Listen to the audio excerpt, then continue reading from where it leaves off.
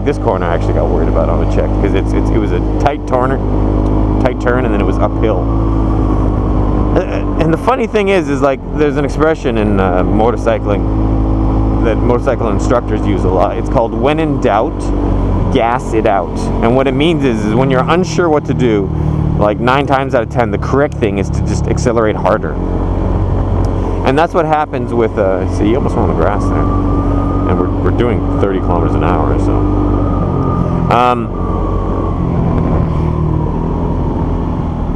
He's just checking out the views is what it is too, so I should slow down more. Even though I'm going ridiculously slow, I should slow down even more just so that he can.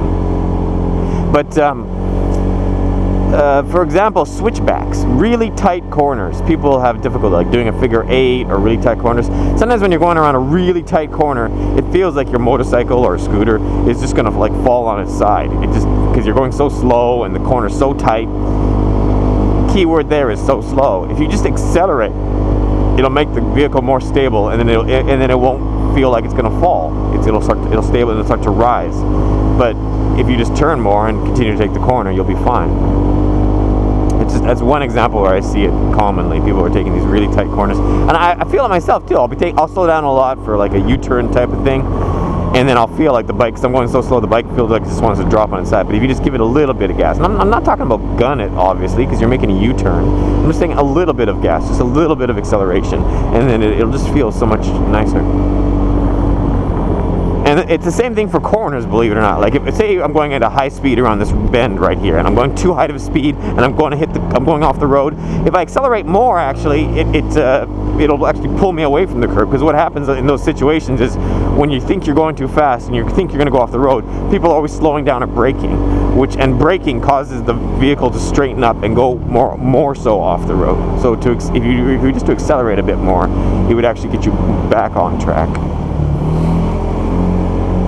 Anyways, we're totally off topic.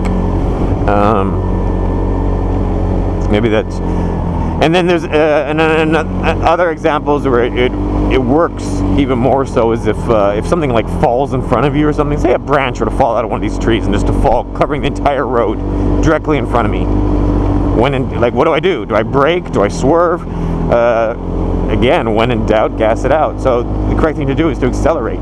And to hit it, because when you accelerate, you take the weight off your front tire, which enables you, and you transfer it to the rear, which should enable you to ride over the obstacle, like just to, because it lightens up your front, so when your front hits it, it can just bounce over it, and then it makes your rear more heavy, so it's more stable, so when the rear goes over it,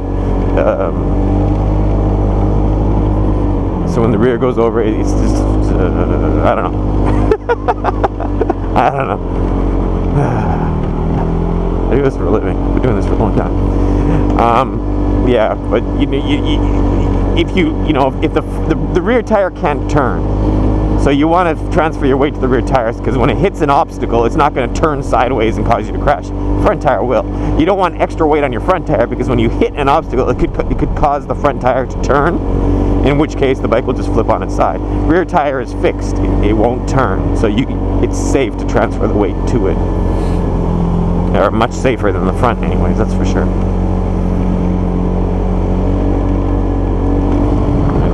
Nice views here. Yeah, that's fine. He's gonna take a picture.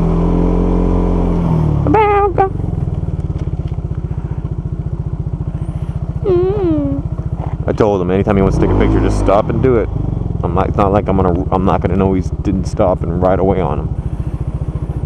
I'm always looking at him in the mirror and whatnot. Hi, babies.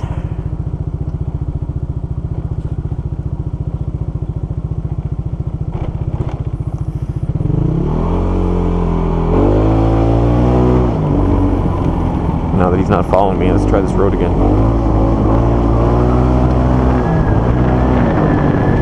I'm scaring myself already. I've been doing tours so often that it's like the majority of the time I'm riding slow nowadays, so it's like I've almost forgotten how to ride fast, which is actually kind of depressing because I'm not used to it. Because I'm always, ooh, bump there.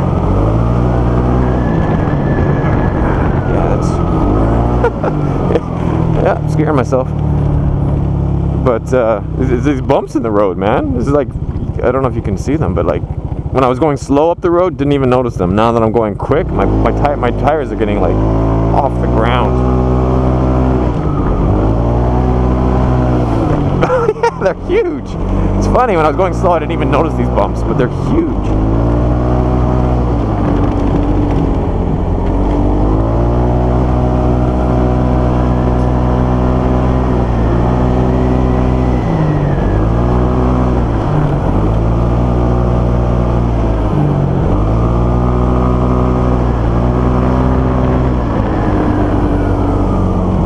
Mind you, with these speeds on these blind corners, if a car were to come, it'd be screwed.